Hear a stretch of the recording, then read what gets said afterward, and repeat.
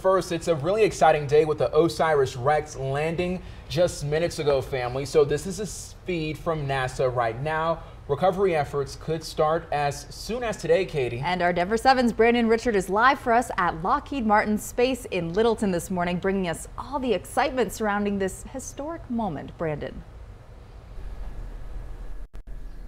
Yeah, it really is. You're right. It really is a historic moment.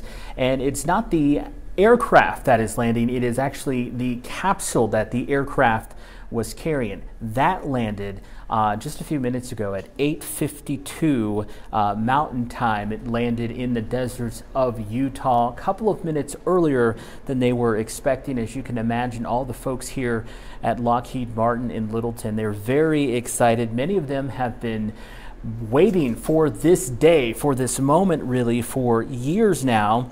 And the team here is the team that actually flew the Osiris-Rex spacecraft that landed on that asteroid and collected the sample. The sample, again, landing in Utah a few minutes ago.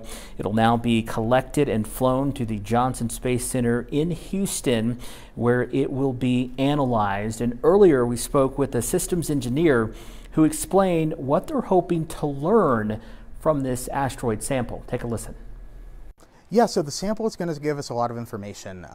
We're hoping that there are lots of chemicals, organic compounds, maybe water on board that are going to give us answers about, what formed our solar system, maybe what formed Earth. Maybe it'll give us the answers to what brought life to Earth at some point. So we're just hoping to learn more about the creation of the solar system and the mechanics that went into forming the solar system as we know it today. So you can see it's pretty cool. Just that tiny sample can give experts a lot of insight into how our solar system formed, how ultimately life began here on Earth. And as we've been showing you all morning, Coloradans have been playing an important part in this mission. Now, as for the spacecraft itself, the Osiris-Rex, it's actually going to be on its way to another asteroid to do more exploring.